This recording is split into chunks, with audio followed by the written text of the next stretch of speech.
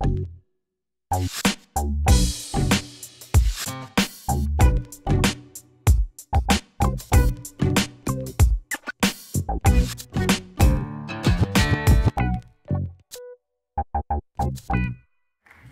Tony said, my name's John. I'm from SVI in Melbourne. Used to be part of Melbourne Uni until 3 weeks ago. We had a bit of a acrimonious split, but we're happy now and we're best of friends. Ideas up there. If you're wondering in the talk who I might sound like with my wonderful English accent, and you have young kids, it will be this guy. It's Mr. Maker. If you don't have young kids, pay no attention. Okay. Anyway, why open source? Why do we care? What's the big deal? Is it because we think of the philosophy and we think that, like our friend Richard Stallman here, proprietary software is injustice, it's call to arms, property is theft? No, we're using Macs, we're putting Microsoft Office on, etc. We're not open source zealots. We might like it, but it's not the main reason. Is it because open source is free? Probably not. I'm sure if we'd ask our friends at Casper, they'd say that the TCO of Casper is actually probably lower than an open source solution, potentially. We get paid quite a bit of money for doing our jobs. We don't work for free. So, and if we can have a paid-for solution that's even better, maybe that's the way to go. Is it because we love the code? Is it because we want to edit and do it all? No, not really for me. I'm not too keen on getting my hands dirty. I'd probably say the biggest and the best thing about the Mac open source community and the sysadmin community in general, so it is the sysadmin community. It's really cool. You can be part of it. I gave a talk 4 years ago, and I wanted to ask Greg Neagle from Disney, who created Monkey, some questions, and I just sent him an email. He told me some great tips and tricks. He sent me his presentations. And you'll see time and time again that if you look at the repos behind a lot of the products we're seeing today, you'll see the same names. And so if you come up with an idea, you can shoot it off somebody else. If you've got suggestions, you talk right to the person who did it.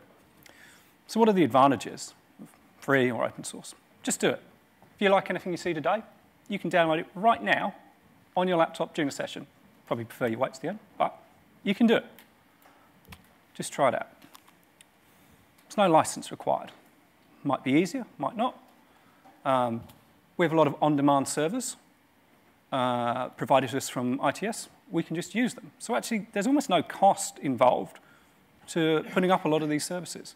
Even as a trial, we don't have to get me involved. We can just do it. No salesman will call. Now, I actually was in a meeting with Justin 3 weeks ago, and it was a very pleasant meeting with Casper. They're lovely. But for me, one of the things I hate is the terror of trying to download something from the internet, and you go to the form, and you put in your details, you might have to make an account, and then you hit the submit button, and then there's, are you going to get a download link? Or is it you're just going to show your message, thanks for your interest, somebody will contact you. Can't stand it. All of these, just do it. And there's excellent community support. There are lots of mailing lists for all of the technologies. You can email people. There are even a few commercial companies supporting it. Really, the community's excellent. So what do we want out of our open source management tools? Number one, no Mac servers. That just gives me the heebie-jeebies. When we were talking earlier this morning about Xserves and who hasn't, not only am I glad that they're dead, I wish they never existed in the first place. Apart from the shiny, shiny box, awful, awful devices. I'm sure they ran some nice stuff, but that's my opinion anyway. We want it to be open source, or at least free. There's one notable package we'll look at today that's free rather than open source, and it makes it, we'll talk about it in a moment. We want things to be modular. We want them to be reusable. We don't want to bake things in that we can't reuse. And I said it's an excellent community, but we really want an active community. Let's not go and pick an open source product that some guy's created to tickle his fancy, and you can't get any support of it. We have to make sure that we pick an open source technology that's progressing, that's going on. So we make sure. And the number one thing I want it to run from a web server, because web servers are a known quantity, they're nice and secure, we've got SSL, and we can scale them very easily. It's not hard. So I guess I should have called the talk Modern, free, open source if possible, preferable. Not running on a Mac, modular components, active community, running from a web server, Mac management. It's not quite as catchy, I'm afraid. Okay. So if we start at how we get our Mac sorted for people, move straight on to deployment. Well, we've been talking quite a bit about DEP, DEP, Zero Touch.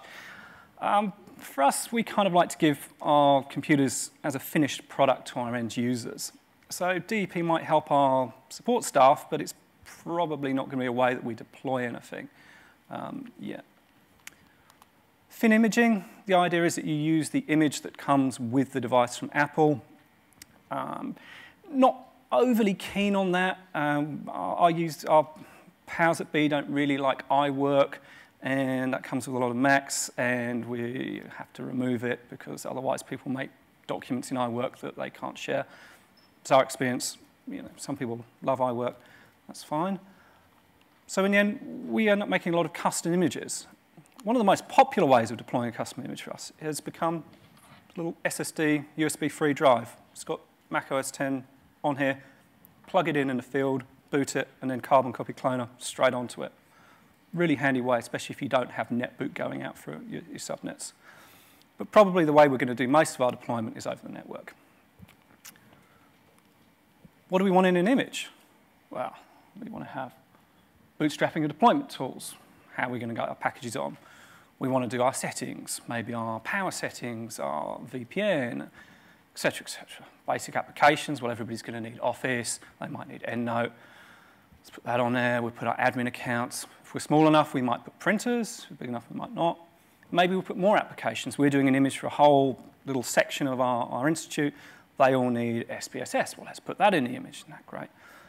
And finally, let's put our operating system updates. Makes sense. Or does it? This is a so-called fat image. And it's not very desirable. So sorry, I'll get rid of that picture, it's horrible. So what do we really want in our image? Well, bootstrapping and deployment tools, OS X updates. Let's get everything out. Even the updates, you might say it's optional. Personally, I'd say updates are the only thing we want in the image. Let's not even put our bootstrapping and deployment tools. Let's move that further down the process. Updates might as well. So this makes a very modular deployment. We're decoupling settings from the imaging process. We're going to use packages rather than baking things into the images. And that way, I'll give you an example of an admin account. Let's say we put an admin account in an image. Well, we probably want to change our admin account once a month, once a quarter, once a year, whatever it is. So we're going to have to make a package to do that anyway. So let's not put it in there. Let's just do it the once. We'll install applications later. So how do we make an image in the first place? You might be familiar with AutoDMG, or as it's affectionately known, AutoDamage, made by Per Olsson, University of Gothenburg. It's a really handy little tool. What you can do is go to the Mac App Store, download the latest version of OS X. It sits in your applications folder. Apple seem to be pretty good about sending out the very latest version all the time. So, for example, when the new clicky trackpad Macs came in, like the very next day, you could download this image, which was required for it. It is going. I think I left it a bit too long. So we simply drop it on. AutoDMG examines it, finds out what the updates are. These are curated updates. So it doesn't really search. It searches a plist back on the AutoDMG side. So it only gets updates that are suitable to be put in an image. You see down the bottom, you can actually put additional software. Well, we're not going to do that because, as we said, we want to do it a bit later on. And what this does is it creates a DMG file, and it installs OS X into the DMG file. So it's never been booted. It's never touched any Mac hardware. It's never even started. And it just creates us a nice little disk image that's completely fresh. And it will also do the whole ASR restore, so it's immediately ready for booting. It's hard to get the timing right. Yeah, so that's going to put on all that. Lovely. Cool. Convert the image. Probably a bit long. All right.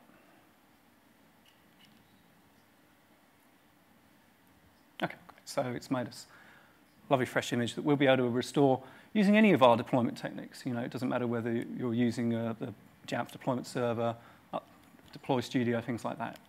you can use it, or straight away off your Thunderbolt hard drive. Actually, a lot of people are using their iMacs and deploying it that way.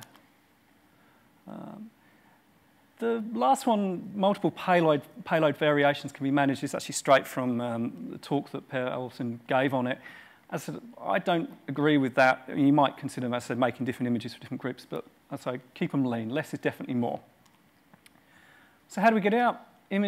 Deploy Studio, I imagine a lot of people are using it. I don't really want to spend much time on Deploy Studio, simply because the big problem with it is not so much that it's donation or ad supported.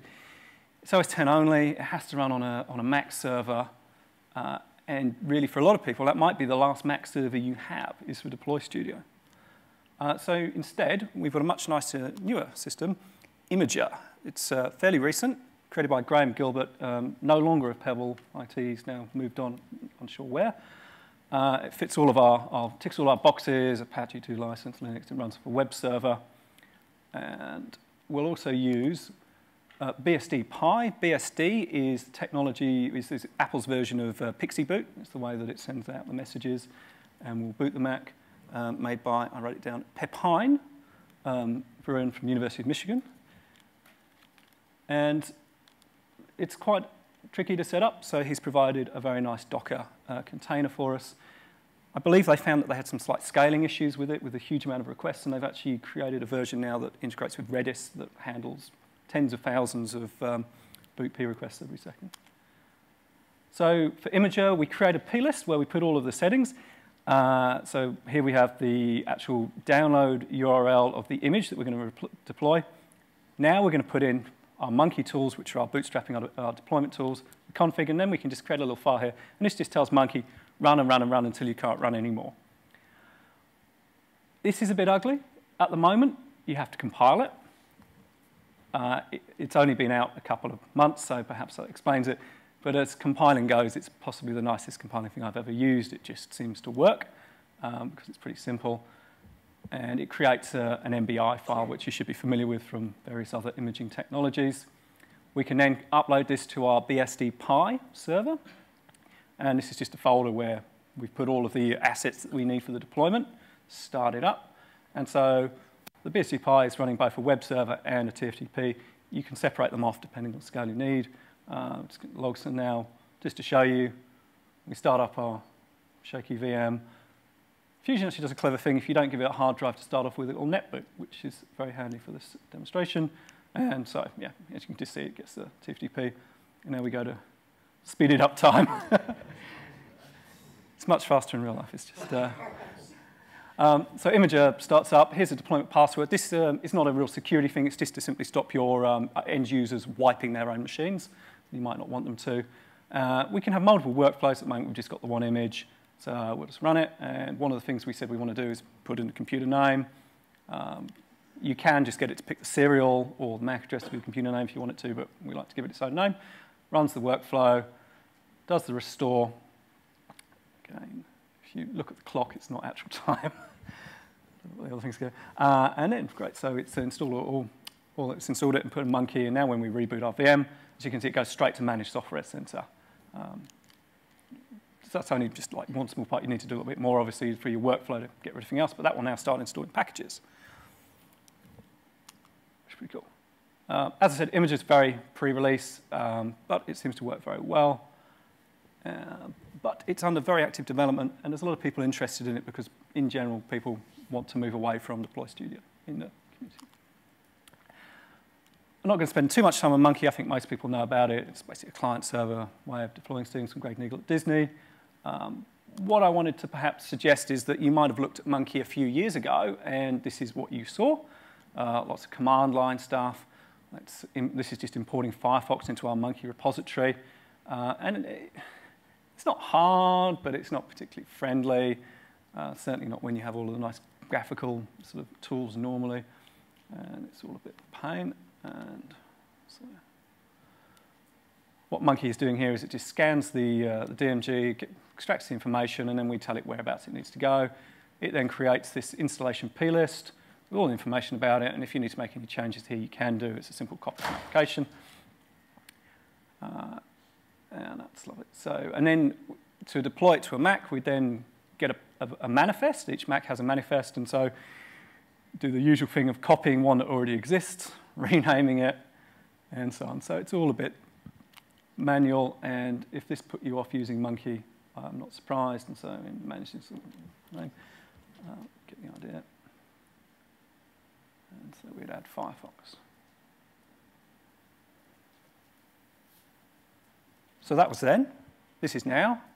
Monkey Admin came out. It's a desktop tool created by Hans Juliusson, and it is the University of Jyväskylä in Finland, where it's from.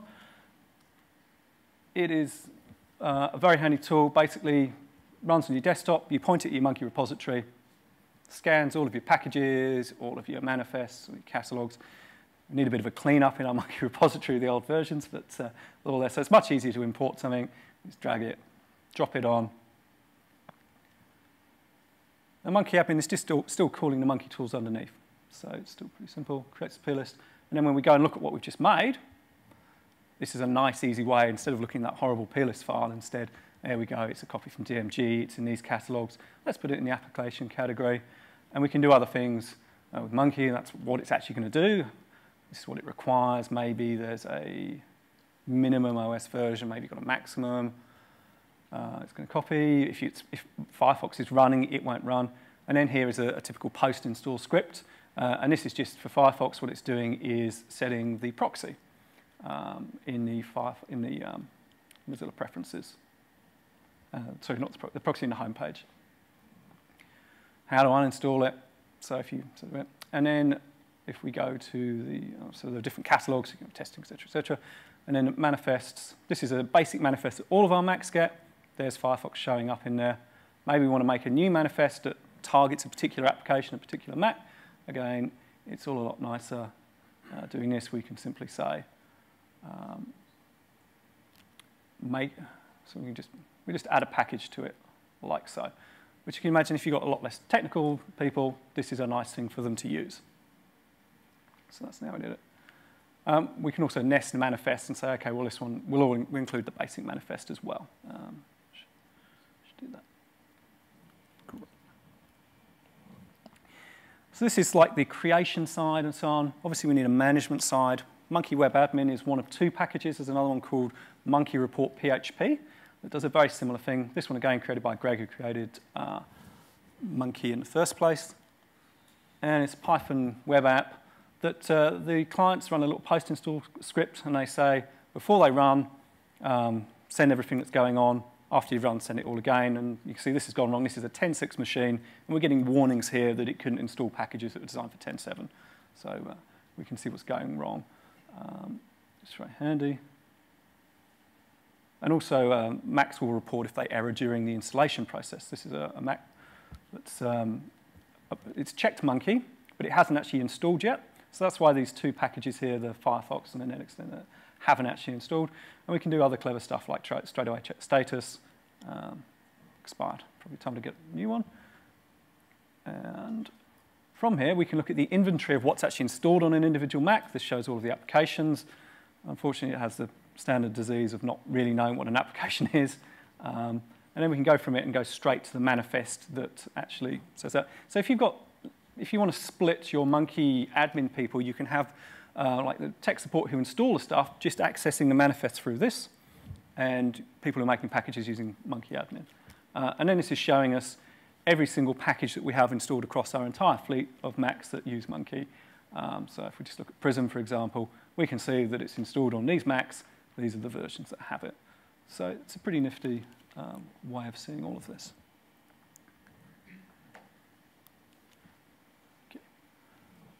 So now we've got our Mac installed. We've got all of the software we need on there. How do we keep it up to date?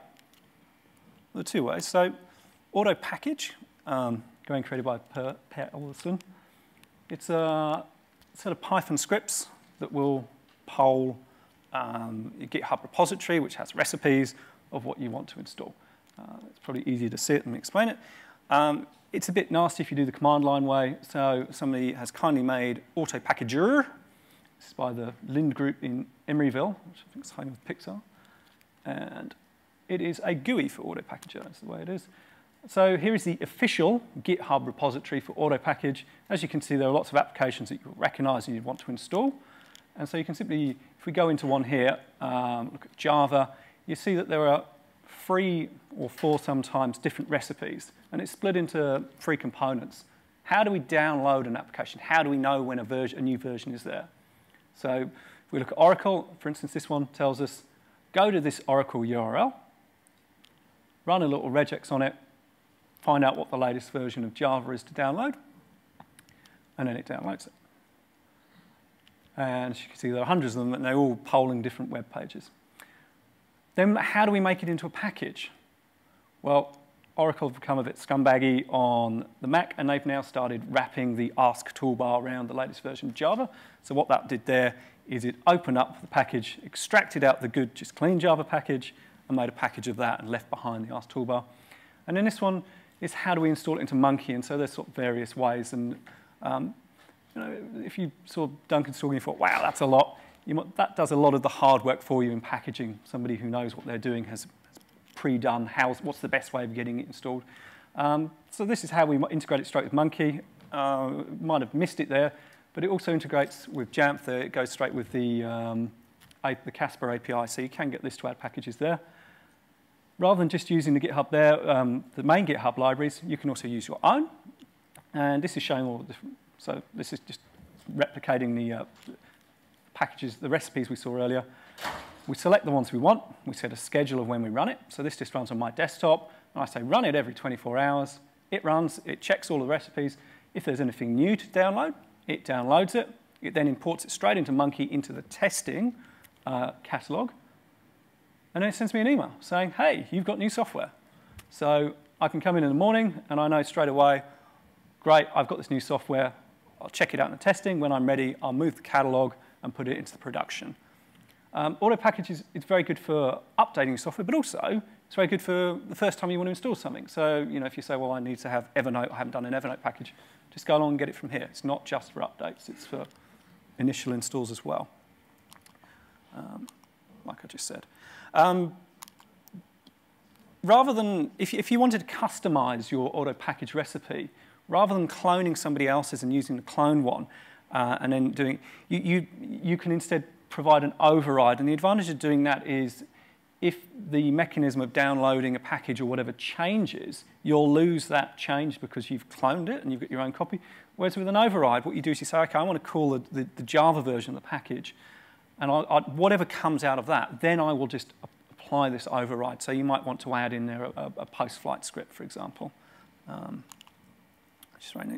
You can have it integrate with a continuous integration server. This is how quite a few people do it. They run a Jenkins CI server on their Macs. I don't want to run a Mac server, nor do I want to run Jenkins CI, so don't. But the advantage of that is you can just have a standalone server. It runs every night or however often, and Jenkins CI will email you to say, hey, you've got a new package. Certainly if you've got a team of people, it might be something you consider doing. Next, how do we keep the Mac up to date? Well, Repos to Do also from Greg Neagle, and basically this is a set of Python scripts that will download Apple updates. And there's a very nice front end to it called Margarita. If we look at it, this is we run a cron script that runs the repo packages. And so what this is doing now is it will go along to the Apple update servers, mirror the catalog, download all of the packages, and make them available. The advantage of Repos to Do is you can have multiple branches of your updates. So you can just have the Apple branch, you can have testing, you can have a production. And so it allows you to actually test all of your Apple updates. We found that firmware updates were a bit tricky, and so we just didn't allow them through for a while until that got sorted out. So this is just going to do an overlong scan of everything. Okay. And so it's making an exact mirror of the Apple update. So this is Margarita, the front end to it. And this is just a way that we approve packages. So as you see, this is the production branch. These are the packages. If you're seeing them, it means that they're unlisted. When you list them, they go away. So we're going to say, OK, we're happy with iTunes. Let's push that to the production branch. Everybody then be able to download it and hit the apply, and then they'll go away. So you can just use this as a caching server as well, so that Macs you don't even manage can use this for updates. Now, universities we tend to have unlimited bandwidth, and Apple updates are on on ARNet anyway. But if you were a bit bandwidth constrained, you can set this server up and then just do a bit of DNS poisoning to point anybody to it. And it'll all install fine because the packages are all signed by Apple, so Apple Update is very happy. So that's all about software. How do we actually manage the Mac? And as we know now, we've moved to configuration profiles. Largely, there are two sorts of configuration profiles. And I think this gentleman this morning said one of the reasons that they're still using Open Directory is because they couldn't use the MCX profiles. There's actually a way of doing that. So application-specific profiles. So this is exactly what we did from Open, from MCX. We'd get a plist, and then we create it into a configuration profile. And then there's the operating system settings. Generally, the best way of getting the OS settings, if you're not using an MDM to make a profile, is actually just to use Apple's server app, get Profile Manager, and then create the profile that you'd like, and then just download it. But to create your application-specific configuration profiles, there's a great tool here from Tim Sutton. Already heard about him once today, Concordia University of Montreal. MCX to profile. So let's say that you have a constant bugbear, everybody, you open up Word, it says, check for updates. Your users aren't admins, they can't check for updates, or you don't want them to. And so what you would have done previously is you just set it as manual. Now, this changes a plist in your library, providing your application vendor does it this way. For example, the com.microsoft.auto-update2 plist. And so that's in the local library. If we open it up, these are the applications that are affected by it, and then at the bottom here it says how to check manual. So that's the setting that we want to push out to all of our Macs. So all we need to do is run MCX profile, copy it over. So we copy over the plist that we want to turn into a profile. We also need to give it an identifier. Now that is how the Mac refers to it, and if we want to remove it, that's the name we use. You can also do manage once, manage often here as well. It still exists, and then when we want to open it, results vary a little bit. And if we open up the profile that it's made, you can have a look inside, and we can see that it is just a standard profile, like any other, with the settings that we want. And this is very handy for licensing and for any other configuration that you want to do for your applications. How do we get our profiles out? Well, traditionally, MDM, profiles and MDMs are sort of hand in hand. When you think of profiles, you're generally thinking of that. And already mentioned it, Apple Profile Manager. Again, we've got problems. It's OS X only, runs on a Mac Mini, it's Apple licensed, it's not open source. It is cheap, but it's rubbish. You would not believe how long it takes to put an emoji into a PowerPoint presentation. My wife was like, why have you got a picture of a poo in Photoshop? I'm like, don't ask. So anyway, there are much better ways of doing it. Self-service. You can actually put profiles just on the web, get people to download them. This is really handy if you've got Wi-Fi settings in a profile or VPN. You can just stick them on your website, direct your users, say, go to this website, download this profile, double-click it. Hey, you've got Wi-Fi settings. Other electronic distribution. It's quite an interesting one. I see this talk tomorrow. iBeacons, technology nobody knows about. I had heard about it, and I thought of a great device that you could have in a meeting room. It's a Wi-Fi device, iBeacon. You walk in there, it pushes out a profile with the Wi-Fi settings. You then connect to the Wi-Fi. You then leave the meeting room. The iBeacon removes the profile. Sounds phenomenally good. So that's one way you could do other profiles.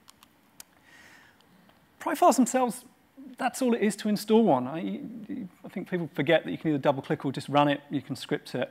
And it's pretty simple. So if you can script it, you can obviously package it. So we can put our profiles in a package and deploy them in our normal methods. Puppet. I think quite a few people thought I was going to talk a lot about Puppet. I'm not, but it is one way of doing it. It's a Ruby way, typically used for managing Linux servers. And there's quite a lot of work within the Mac community to get Puppet working well with Macs. Generally, MDMs have sort of kind of not in favor, and Puppet is a way of managing your Macs, ensuring that things are installed. There have been numerous talks if that interests you, I'll let you look at it on your own. I kind of think that, and then Monkey. Of course, we can install them with Monkey. You might say, well, you install packages with Monkey, why is that extra? Well, Monkey, since the beginning of the year, will import configuration profiles natively, and it will just treat them like any other package. And more than that, it treats them really well, treats them proper, and it will add and remove them very nicely and cleanly, so you can rely on it. And Monkey's a very robust way of installing things. So you know that when you say it's going to be installed, it gets installed. And you know when it's going to go out, when you say remove the profile, it's going to remove it, which can be more than you can set for Profile Manager. And so if we look at this, it just says installer type profile. Here are all the usual Monkey stuff. We can do a very, very clever thing. For this one here, this was the Office one, if you remember. This is a way, so this is specific for Office. Well, let's make it an update for Office. Now that means that when we run Office, when we run Monkey next and we've got Office installed, we'll run this profile. It just makes a lot more sense keeping the configuration of an application in with the deployment mechanism. I mean, half of our applications don't use plist and they require Postlight scripts, and we're putting that in Monkey anyway. So let's get the other half of them straight in Monkey and manage them all in the same place. I think it gets to the point that we don't really need an MDM. The main benefit is remote write, remote lock. Well, we're encrypting hard drives and we've got passwords and so on. Good luck. We've got all the other reporting anyway. So we've sort of moved away, and we did have a Profile Manager server, and it did fail during an operating system upgrade, and we've never looked back. It was quite liberating to step away from it. Authentication, use AD. Enough said. Apple want you to. Most of your users probably use PCs, or some of you use PC as well. It's what your institutes want you to use. Maybe, if you're feeling brave, use Apple IDs, but we'll see what tomorrow.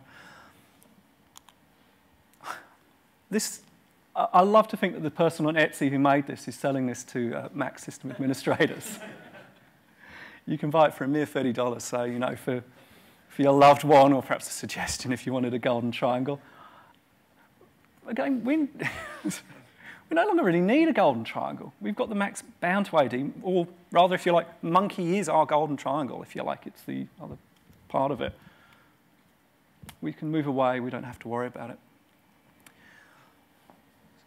So with that, I think we've pretty much done a whistle-stop tour through all of the different technologies. I'm wondering at this point if you're a bit overwhelmed. There's a lot there. I heard somebody from Casper say this morning, oh, well, you know, do you want to spend a buttload of time setting up open source stuff, or should you use Casper to do it? And he's right. I gave a sort of a version of this talk to somebody who's part of St Vincent's Hospital. With St Vincent's Institute, St Vincent's Hospital, Garvin, Melbourne, and Sydney, are all sort of part of the same organisation ultimately. And he said, we've got a new CEO. And we don't have any Macs at all. We manage PCs, and we manage them well. He says we've got to have a Mac, and his PC needs a Mac. So his PA needs a Mac. What are we going to do about it? And I ran through all of this. And at the end of it, he just looked at me and said, you're kidding me? I've got to do all of that. Fair enough. I said, don't worry. There's this great product that does most of it anyway. Plus, you can get somebody to come and set it up for you. And he goes, sold. So, but the advantage of this is don't do it all at once. You know, it may look quite overwhelming if you're starting with nothing, but we didn't start with nothing. We started with ARD, and then we said, well, maybe we'll do it a bit of Monkey. Maybe we'll add this component, or maybe we'll add that component. So we didn't just start off with, it was quite a sort of a granular process. And if you do it that, it's not quite so overwhelming.